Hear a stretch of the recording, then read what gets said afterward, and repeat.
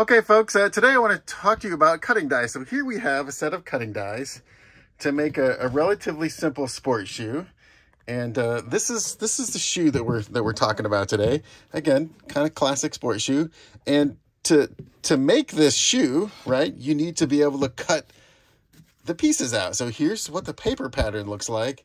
And what I was just showing you was all the metal parts of the cutting die. So let's just take a look. So let's start with this kind of obvious looking one, right? This is the Strobel or the board last or the footbed, right? You could all those same thing, or the insole board, whatever you want to call it. So here's the last bottom. You see how that fits there, right?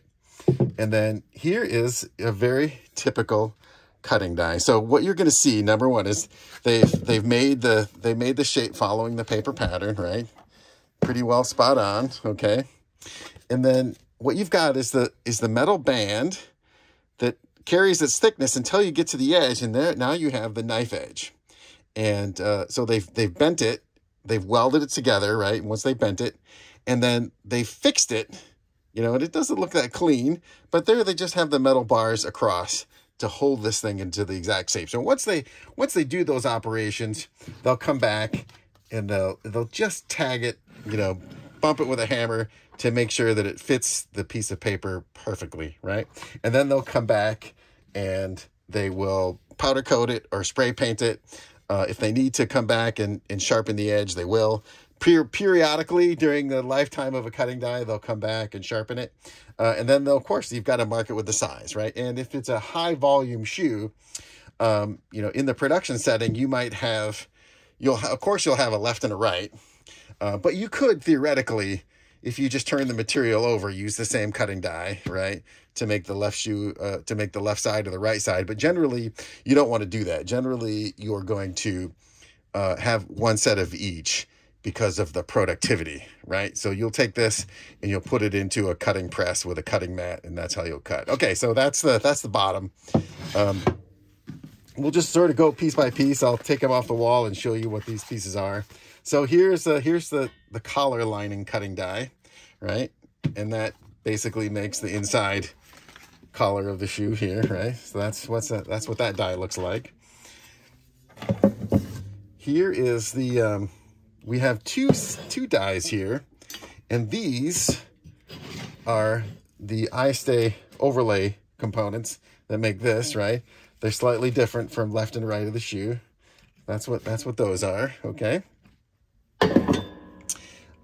Here we have the heel counter and the heel counter cover. And this would be for this component here that makes the heel counter, the cover. This is the external piece, and this smaller piece is the reinforcing component. So yeah, you need to have you need to have a cutting die for each of those. Okay. Next here, I'll show you the foam pattern.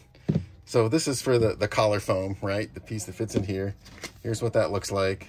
Here's the cutting die for that. That's collar foam cutting die. Here we are going to have the tongue pattern pieces, right? So the tongue foam and the tongue face are two different sizes. The face is slightly oversized, and you could use this actually for the lining pattern also, right? So it could be it'll be the face of the tongue, and it could also be the lining, depending on how you close the tongue, whether it's a binding or a stitch and turn. You might have more or less stitch allowance. And then here's the foam pattern, right? So for whatever you're going to stuff the shoe with, right? So there you go. There's your two dies for the tongue. Again, yeah, right. So there's no left and right on this, so no big deal. Here is the mustache or the backstay pattern, right? There it is. Looks like that.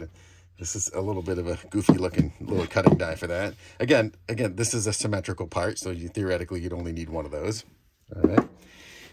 Here is the toe cap pattern part, and here's what the cutting die looks like for that. Now, this piece, because this is asymmetrical, you definitely are going to need a set of those, right, that are left and right, because that's how it's going to work. Now, again, the paper pattern shows the overlap mark. The cutting die actually doesn't.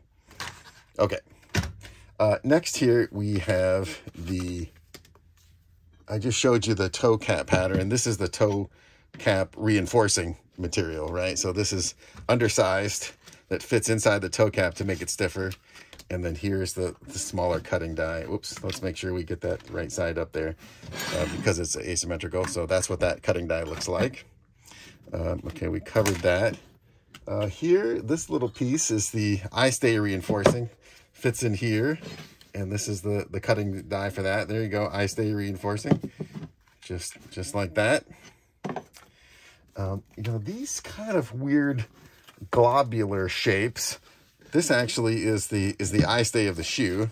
So you can see how those fit together right there, right? And when you put it together, it looks like they're touching, but remember, this is 2D, and when you wrap it in 3D, it makes space for the tongue. So that's what those are. And the cutting die for these, now there's some interesting feature on this. So this is the first dies that we've looked at that have the punching holes in it, right? So here you can see we've got eye stay holes. Even actually the reinforcing die actually does not have the holes in it, right? But the overlay die for the quarter does have those. And actually you can also see this is the slot for the quarter logo to punch through. So there's a little rubber logo or a woven label. So that actually, let's try to zoom in there so you can see. So these are the punch posts, right? And that is the opening for the logo to come through. And they're just careful. And those are just welded on to the back. So when you go to cut this thing, it makes all of those features, right? Because this way you can locate the hardware.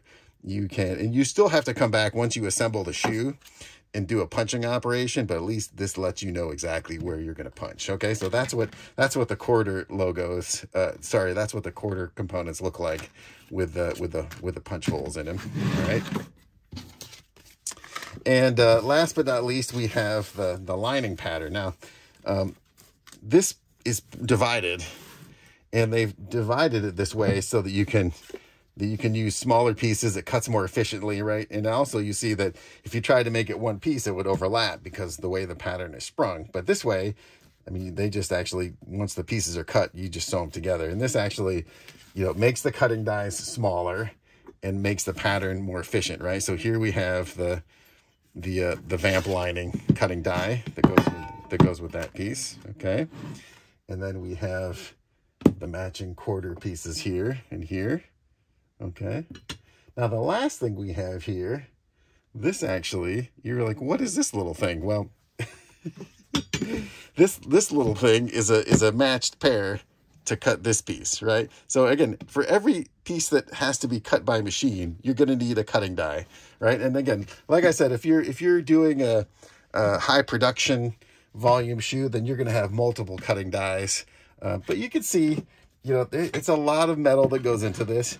The workers that make this are pretty highly skilled, but the material that goes into this is not very expensive. So believe it or not, you can get a whole size run of cutting dies for several $100s. It's not several $1,000s, several hundreds of US dollars to even, you know, literally to make a 15 set cutting die. Again, there's some videos on the website where you can see the workers using the table, the kick table to make these. But again, this is what a set of cutting dies look like for a very typical shoe.